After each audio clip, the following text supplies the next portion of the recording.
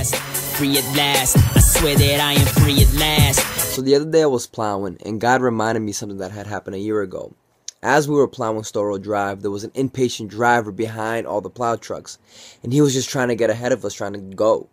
And he was finally able to cut us off, and he just took off.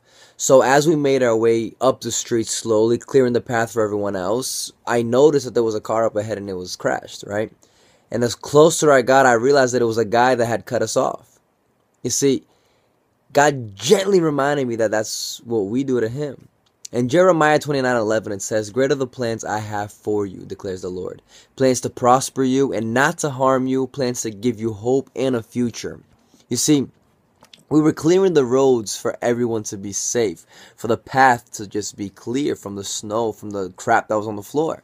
And sometimes we get so stubborn, we get so eager, we get so impatient that we just want to go. We don't want to wait for anyone. We don't want to wait for God. We want to take our lives into our own hands. You know, we're the boss. We just can run everything. And that's not always how it goes. We don't really know what's coming up ahead.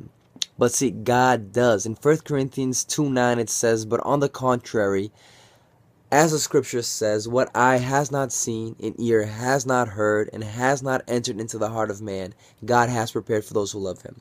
Sometimes we think we know what is best for us. Sometimes we plan something that we think is just so great, but God has something that is even greater.